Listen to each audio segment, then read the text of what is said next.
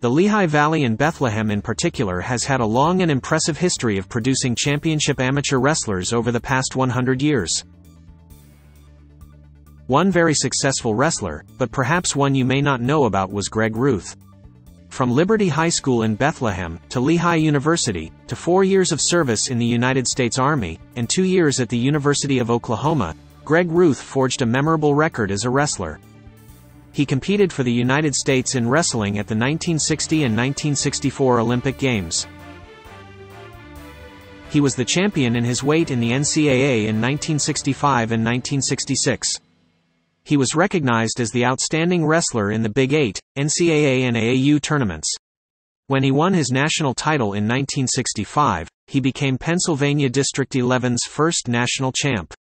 After graduation from the University of Oklahoma, he was an assistant wrestling coach at the United States Military Academy for 4 years.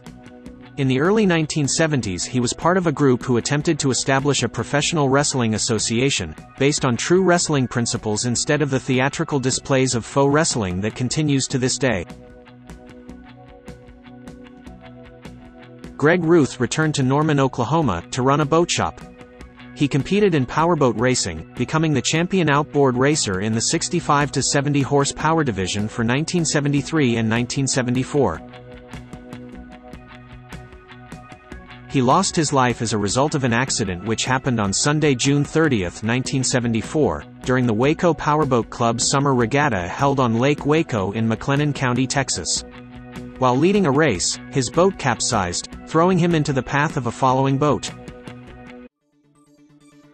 He was killed instantly. Greg Ruth was survived by his wife and 2 children. He is buried in Sunset Memorial Park in Norman, Cleveland County, Oklahoma.